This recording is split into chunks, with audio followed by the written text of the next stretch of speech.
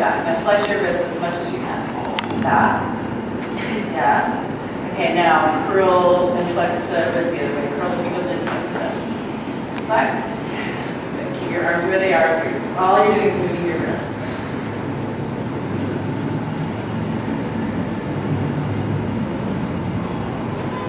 100 times. Yeah. Seriously. Okay. Can you feel this in the muscles of your forearm? Okay. So when keep doing it, let's have a nice little conversation. This, okay? Is that what happens is that these muscles, right, in the lower arm, are part of what's responsible for actually pulling you up out of your wrist. Feeling those muscles in there? Yeah. So when you weight bear on your hands, right? If you don't have like the core stability and core strength to pull you up off of your shoulders and your wrist, and you don't have arm, right? I mean, it's already fatiguing. Just yeah, I know, right? But it gets better the more that you do this. Hold your arms up there. This will really strengthen also like your deltoid muscles, like in your shoulder. Okay. Yeah, I know, right? Okay, but this has to be developed before you do some of these. This has to be developed before you do some of these. What's the matter? Come on. You have to be able to do some of this before you do some of these things on your hands. Okay, and then your arms. Okay, that's like without weights. Like you don't need to go and lift weights at the gym. Just, okay? Can you feel, okay, so when you put your hands down, you spread your fingers, you put your hand down, you really want to pull up off your arms by, and it's, sometimes unless we isolate certain muscles, we don't know what and how and where, what we're doing. Okay, but that's it, okay? Yes. Sometimes instructors ask you to scissor kick up or donkey kick up, and is that wrong, or is that just a different method? Scissor kick up and handstand? Yeah, so like when they're up, they're like, I can't do it, but like they have one bent like this, and then they bring them together. So that like they're split and then they bring it together. Well, that's just if you're lifting up, they're not kicking. Just lifting, you mean? It's like a handstand? Yeah, maybe. Yeah. Well, that's different. Like you can come up into handstand from like cross-legged Padasana, your legs wide and come up. But that's just different. Like what we're talking about right here, like until you can put your hands down on the floor and just lift up, right? You've got to first like kick. But kick with control, not with just like wild momentum, okay? So you really want to, like that exercise that we just did on the floor, you lifted the leg. We're going to do this now. Come back to your mat for a second. And we'll come back with hands down for a second. Okay? A lot of you are doing it. It's going to be a lot harder to come up, okay? So go ahead. Show us. You're doing great, okay? So just watch, okay, as he starts to go up. Because he's doing something that is actually making it harder. Okay, so go ahead and hop. Okay? That's it. Go ahead. Again. Hop. Yes. Okay, and then come on down, relax and relax. Okay, what's he doing? He's arching his back. He's arching his back. Why is he arching his back? Because he's trying to go to the wall. Yeah. Don't go to the wall. Okay. Okay? So, in other words, like, don't try to look for this. Okay. Just go up towards the ceiling, right? Because what happens is if you're searching for the wall, the leg, like Carolina was saying, is that a lot of times you start kicking, right? And you throw the leg out behind you. So this is what you're doing. You're sort of throwing the leg out behind you, and then your back is arching, okay? So I want to try belting your arms too, because I think this is really going to help. I think a lot of you should belt your arms doing this. Listen, tell them what your experience just was. Yeah, I felt like I was stronger. It was so much easier going up. I was like, hello, okay? Who wouldn't like to feel that?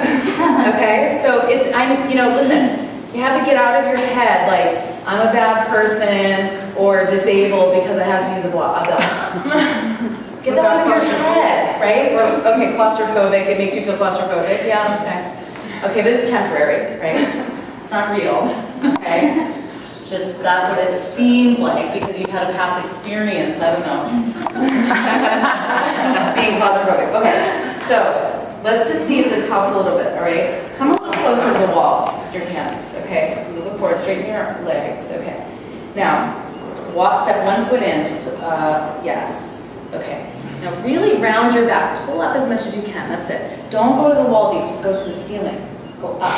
That's it, just hop, go ahead, like you were, yes, that's it. So I don't even care if he comes up for today. Up, up, up, up, yeah, still bending a little bit in your back, okay. Good, so I'm gonna help you this time. Just keep your arms straight, shoulders over your wrists. Round your back, that's it. Okay, and hop. Straight, don't look for the wall, come off the wall, come off the wall. Squeeze your legs together. Push up through your feet. Yes, touch the ceiling. Pull your belly in, pull your belly in. Belly in, belly in, belly in, belly in, belly in.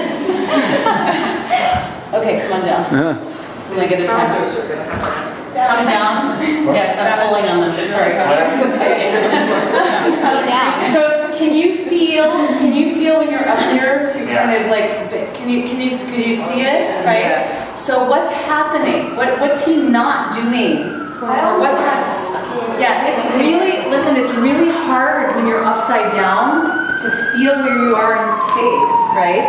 So you've got to get that, like here in Tadasana, to not do this, okay? To really pull the navel to the spine, and it's hard, but like that's going to be your work, right?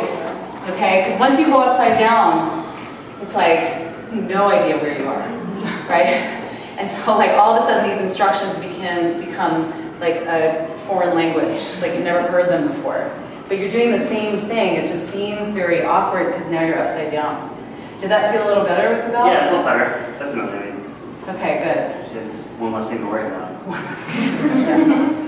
Okay, so just know that when you're kicking, everybody, don't try to search for the wall. You want to go up. It's also like, it's going to limit you finding your balance too, okay? If you just are constantly relying on coming to the wall with your legs, okay? So it's not about coming up, it's how you're coming up.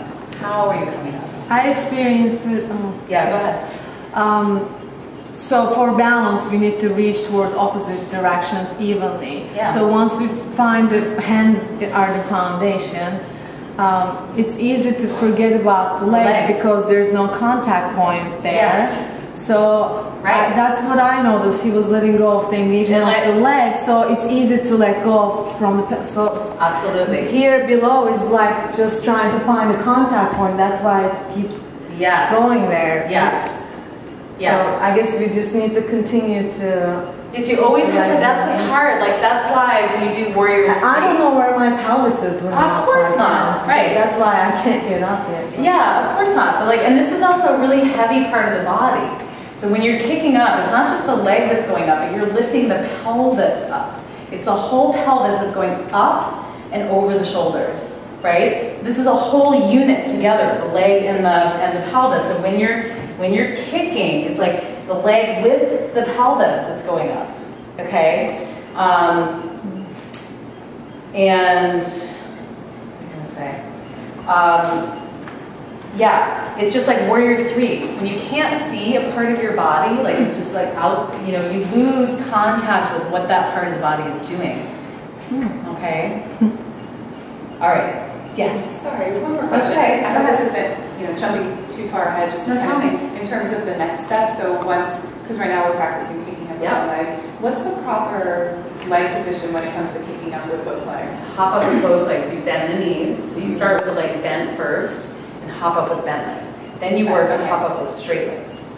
Then you work to just lift up. And then you're in circles away. Yeah. You want to like bent legs or straight legs, okay? Okay. So you can hop like that, okay, right? Or like with the leg bent, like legs bent, or you like hop with like the legs straight, okay, which is a little bit harder, like to like put the okay. It's a lot harder for her. It's a lot, it's a lot harder. That's just like so hard. Yeah, and then eventually you come right. You start to do that, right? But she's got to really come into her arm. Wow. Right. This is why I have assistants. Right? That's great. Yeah. Okay. So those are the stages, right? Sorry, just do that again. Yeah. First you have to learn how to control one leg going up. Not like wildly kicking your leg. That's why I was doing all of these like exercises with you, because it's like that control of that momentum if you go, because a lot of you just want to come up and then you're like whipping yourself up there and you're never going to get your balance like that. Okay? Then, you know, you kick one leg, kick the other leg, then you start trying to hop with both legs, then you start to put your hands down and you lift up. Eventually. But that's also a lot of back strength. That's not just, you know, that's not arms, it's like a lot of back strength, a lot of core strength, okay, to come up like that.